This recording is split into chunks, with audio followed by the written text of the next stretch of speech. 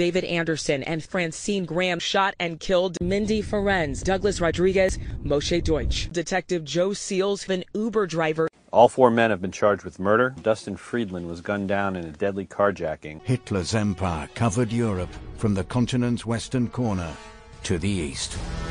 Berlin rode a wave of euphoria, while the German army rampaged from victory to victory. Some of his most important and influential advisors came to him before he invaded Russia, and they said, "Mein Führer, this cannot be done. We do not have the resources." But Hitler just listened and said thank you, and then went and invaded Russia. Led by a deluded belief that racial superiority and willpower were enough, Hitler took on a vast land and people in their own world of ice and grit. Everything was freezing. The guns were freezing, the clothing was freezing, the men were freezing. Humans seize up the tools of war, seize up.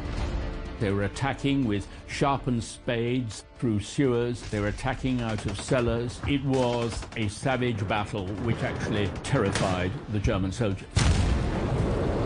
Sherman Smith admitted to torturing David Liebman and drowning him in a bathtub. Her killer followed Adrienne Robert home, assaulted and killed her. Talik Robinson is facing murder charges. Eva Fould was stabbed 43 times. The 46-year-old husband and father slashed the throats of his wife, Jennifer Slecht, and their 5-year-old daughter, Abinesh. Jamil S. Hubbard is charged with bias intimidation and the attempted murder of Jerry Wolkowitz, who was beaten, dragged, and run over by a car in the parking lot of his apartment complex. Terry allegedly shot and killed 71-year-old Barbara Goodkin, Dr. Sergei Zakharev, dead. Lemrick Nelson was convicted of federal civil rights charges in the stabbing death of 29-year-old Yanko Rosenbaum. 18-year-old William Clinton III have been arrested. 31-year-old Ephraim Gordon was shot and killed while standing on his aunt and uncle's doorstep.